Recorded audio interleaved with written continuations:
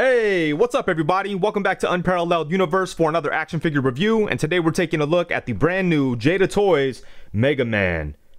And I'm really excited about this figure, not only because it looks like a really fun figure, but on top of that, JadaToys has just been killing it with every single one of their releases. They're definitely one of the best companies when it comes to action figures in this price range, you know, like the $20 to $25 price range. They're killing it, man. They are doing things better than most of their competitors. So yeah, they've got some awesome stuff going on, so I've been really looking forward to this figure. But let's go ahead and get into it, starting off with the packaging. Through the window here, you are able to see MegaMan along with the accessories that he comes with. Up top, it says MegaMan. Down here, we get some cool looking MegaMan artwork. On the side, we have that old school, like pixelated artwork of MegaMan. That is super cool. And then on the back, we get a look at the other figures that came out alongside MegaMan. We have Fireman and Iceman. Iceman is a whole lot of fun. Recently, I was at Designer Con and Cheney from Toy Migos was out there and he had the Iceman figure. He let me play around with it and man, I was very impressed. That thing is awesome. So I can't wait to get him, and I'm sure Fireman is going to be just as good as the other two. Over here, we have some more of that old school pixelated art, and that's about it for the packaging. I think he looks really cool in there. I like the artwork and the design and stuff. So yeah, let's go ahead and get MegaMan out and take a look. Alright, so right out of the box, MegaMan is looking really nice. As you can see, JadaToys really did a great job on this guy. The sculpting work is really well done, the paint work is clean, the articulation is awesome, and the figure just looks really good. I love the different like finishes on the helmet, the gloves, and the boots compared to the rest of the body. I think that's cool and it adds a little bit of depth to the entire look. I like the different shades of blue that we have on there. That looks really nice. And yeah, man, I think this is a great looking figure. I really like the design they went with too, you know, because to me, this is like the quintessential MegaMan. There's all kinds of different versions of this character with different variations of his armor and his suit and everything like that. But for me, I just wanted a version of MegaMan that's accurate to the way that I see the character in my mind, and I think this figure does that really well. I'm not like the biggest MegaMan fan or anything. I like the character, but you know, it's not really one of those characters that I'd be down to buy like the most obscure versions of, you know. I just want a plain, cool looking MegaMan that represents the way that I see the character, and I think this figure does that perfectly. And you know, another thing I like about this is that it kind of seems like he's inspired by the animated series version of MegaMan, you know? Let me know what you guys think in the comments, but when I see this figure, I automatically think of that version of the character. And I think that works really well, you know, because JadaToys has been killing it when it comes to like the more cartoony looking figures. They've been able to do some really incredible things as far as like the sculpt and the articulation, and I think that MegaMan is no different. So yeah, JadaToys, man, they just continue to kill it with every single figure that they do, no matter like what type of franchise, video games, weird ass like cereals and snacks and all that kind of stuff. JadaToys just takes these really weird like body styles and turns them into fun figures. And then as far as the detail work goes, JadaToys did a great job with it. It's very well sculpted and the paint work is all very clean and well applied. Starting off at the head, you could see that the paint on the face is very crisp and clean. I don't see any imperfections in there, which is very nice. I like how he has the very small mouth and the big eyes. It does feel very much like an anime character, and I think that JadaToys captures that aesthetic very well. So yeah, the face is really clean, and the rest of the head looks good too. Obviously, he does have his helmet on. Back here, we have a little bit of red on the earpiece that looks good, and then on the top of the head, he does have like his mohawk type of thing. So that's a very cool design, and yeah, JadaToys did a great job with it. And then moving down to the body, he does have a gray neck piece, and then the rest of the figure is blue. And I like how there's different shades of blue in there, you know. It kind of fades from light to dark seamlessly, and it looks really nice. And then the forearms, the underwear, and the boots all kind of have like a shine to them, and then the rest of the figure is kind of like matte finish, you know, so that's cool. Oh, the helmet has like a shine to it too, so that matches like the forearms and the boots, so that looks really cool. But yeah, as you can see, it's very simple, but it looks good, man. It's all very clean and really well done.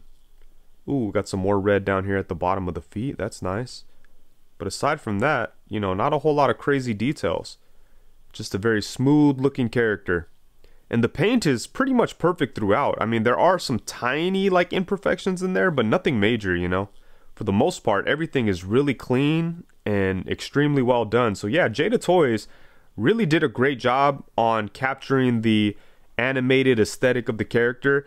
And they really did some nice work with the sculpting and the paint and everything. You know, obviously the character kind of has like a simple design, or this version, you know, it's pretty simple. It's just a blue little guy with a big head. But I think JadaToys did a really nice job with it, made it look really good. And yeah, I think it's a great looking figure. And MegaMan does come with some dope accessories, including an alternate head sculpt. So in addition to the one that we've already looked at, he also gets this really angry looking head sculpt. And I think this is awesome. This came out really good, just like the previous head sculpt. The paintwork on it is very clean. Everything is crisp. I don't see like any imperfections. I think it looks really good, and it's a very cool looking facial expression to include for the character. So now you have the option to have them all pissed off or just happy and just hanging out. So I think that works really well for MegaMan. And then he does get 2 sets of hands. First off, we have a pair of fists. And then he does come with a set of open hands, although these are different from each other. The one on the left is just like your flat open hand, and then on his right side, it's like a cuffed open hand. And then of course he does come with his Mega Buster, and this is really dope. It plugs in right there on the forearm, and you could put it on either side.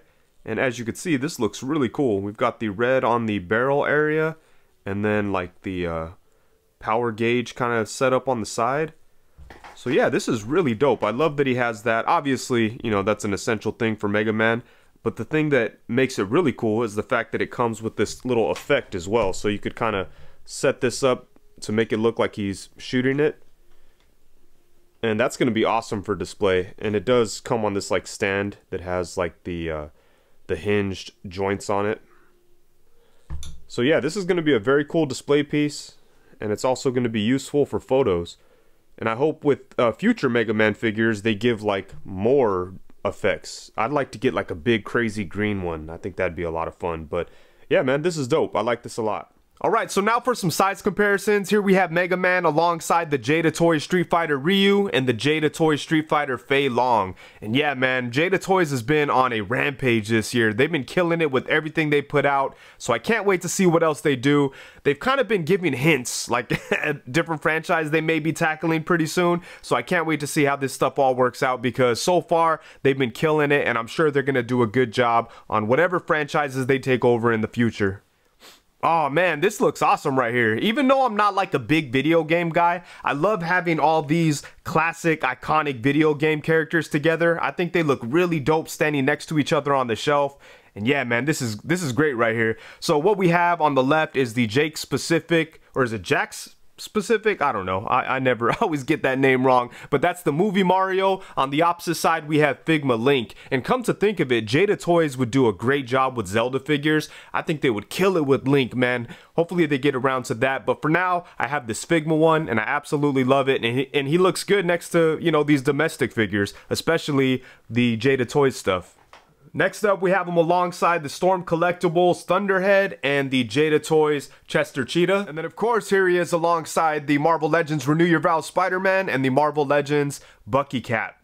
And then for some Marvel vs. Capcom action, here we have him alongside the Revoltech Cable with the custom head from Custom Chef on Instagram. I'll leave a link to his page in the description below. On the opposite side, we have the Marvel Legends X-Men 97 Wolverine. And then next up, we have MegaMan alongside the NECA Teenage Mutant Ninja Turtles Usagi Yojimbo and the NECA Animated Series Teenage Mutant Ninja Turtles Raphael. And then here we have him alongside the G.I. Joe Classified Firefly and a Star Wars Black Series Imperial Stormtrooper. And then for the final size comparison, here we have MegaMan alongside the SH Figure Arts Lightyear Buzz Lightyear and the JadaToys Universal Monsters Invisible Man. And I know that JadaToys has kind of moved on to bigger and better things, but I'll always love what they did with the Universal Monsters. They gave us super articulated versions of those classic characters, and they really killed it on every single one, you know? Like, I don't think I dislike any of them. All of them are well done, especially Wolfman, Creature from the Black Lagoon, and my personal favorite monster, the Invisible Man. And then as far as the articulation goes, JadaToys has already proven that they're able to do some great things when it comes to like unique body styles. We've seen what they've been able to do with the brand mascots, and just like them, MegaMan has a whole lot of articulation and he's crazy fun to play around with. So I'm happy with what we have going on here. But let's go ahead and take a look starting off at the head. So he does have a hinge at the lower neck and a hinge at the upper neck. So using both of those, he's able to look down a really nice amount. Look at that, that's super good. And then he's able to look up a really nice amount as well. And then he's able to look side to side on the top ball joint. And we also get some really nice tilt action for some attitude shots, you know. That's always nice. And the lower neck joint does not swivel at all. You can't swivel right there. All we have is the hinge, but that's okay. I think there's some really good movement at the head and the neck here. So I'm happy with what's going on there. And then for the torso, he does have a diaphragm cut and then a ball joint at the waist. Using both of those, he could crunch forward to about right there, which is pretty good. And if you bring his head down a little bit, you kind of give the illusion that he's crunching even more. So that's nice. And then he can also swivel from that diaphragm cut. He could also swivel from the waist, and then we get some side to side action. So yeah, good stuff here at the torso. Yeah, they did a good job with that. And then for the arms, they're able to go all the way around. And then you could bring them up to the side to about right there, which is nice. That's pretty good there. And I really like the way they did the shoulders. Obviously, there's no butterfly joint because the figure is probably too small for that, but they left enough space right here to where you could get the arms in front of him a really nice amount. And that's definitely going to be helpful for, you know, punching poses and things like that. You could get his arm in front of him. Yeah, so that's dope. I like how they did that. And then he does have single jointed elbows that bend to right there, so that's a pretty decent range. Then for the wrist, he has a hinge. Oh, sorry, he has a swivel and then a hinge. And having that hinge in there helps with the overall, you know, arm articulation. It kind of gives the illusion that there's more articulation there than there really is, you know, because you have like the single joint at the elbow and then the wrist kind of helping everything look more curled, you know. So that's nice. And then for the legs, he's able to kick forward to about right there. Damn.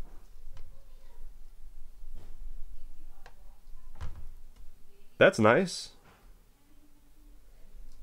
Can go back to about right there, which, you know, that's okay. But then it starts to kind of flare out a little bit. But then kicking to the side, look at that. Pow. Man, I love the way this neck hinge area works. Look at that. Boom. That's dope. So really nice movement here at the legs. And then he does have upper thigh swivel. I think. Yeah, he does. Upper thigh swivel. Then he has a single joint at the knee, which gets a really good bend. Look at that. Boom. Oh, man. This is such a dynamic looking figure. Anything you do with it, it just looks cool. But yeah, we've got some nice movement there at the knee, even though it is a single joint. It's looking pretty damn good. Sorry, I'm getting distracted playing around with it. But yeah, a single jointed knee that goes to about right there, which is nice. And then he also has a swivel right here at the knee. And then for the foot, he's got like rocking ankles that are able to go forward to right there. They could come up to right there. And then, as I said, they rock back and forth. So yeah, man, like I said, even though he's got a very small and unique body style, JadaToys has been able to put some crazy articulation into guys like this. And I think that MegaMan is definitely one of the most fun JadaToys figures that I've played around with. He's just so small and cool, but they were able to fit so much in there, you know? So much articulation, such a high fun factor. Yeah, they killed it with the articulation. Alrighty, so overall, at the end of the day, when the smoke clears, the dust settles, and it's all said and done, I think that MegaMan came out awesome. Once again, JadaToys absolutely killed it. This is a really great figure. It's a whole lot of fun. It's got some great articulation. It's impressive because JadaToys has pretty much shown that they've mastered fitting articulation into these weird body styles, you know? Like with Chester Cheetah, they were able to do a lot of really great things, made a really fun figure, and the same thing goes for MegaMan. He's a very small figure, but JadaToys was able to fit in a lot of articulation and do things in a clever way so that everything moves freely, even though there's not like a bunch of joints, you know? It doesn't have double jointed knees or elbows, but it doesn't even matter. You still get the range that you'd want for a character like this. So I think JadaToys is killing it with the articulation, and they do a good job of giving articulation to unique figures with unique character designs. So that's awesome to see. But MegaMan does have a lot of fun factor. It's cool because he looks so dynamic. Any kind of pose you put him in, it just looks fun and action-packed. So they killed it with that. And then as far as the design goes, I think JadaToys did a great job with the sculpt and the paint and all that. I really like that they went with this look for MegaMan, because I know there's a lot of different looks for the character, but to me this seems like the most like basic, like simplified, classic, quintessential version of MegaMan. I know, you know, as the games went on, the suits got a little bit more you know, extravagant, I guess you could say, or a little bit more complicated, or, you know, more weapons or blasters or colors or whatever. But to me, I just like the simple, like different shades of blue, kind of almost like a kid Astro Boy type of vibe. I think that's like my favorite version of MegaMan. To me, this feels like he jumped right out of the cartoon, which is nice, because I remember the cartoon, you know, from back in the day. Like when I think of MegaMan, I don't think of the video game first, I think of the cartoon first. But, you know, I was a fan of the video game too, but it's not really like a franchise that stuck with me throughout the years like Marvel or Ninja Turtles. It's just a cool game that I liked back in the day, and I still think the character's cool now. And that's why JadaToys figures are perfect for somebody like me, because I like a lot of these characters, but not enough to get into the more expensive options, you know? Like when it comes to Street Fighter,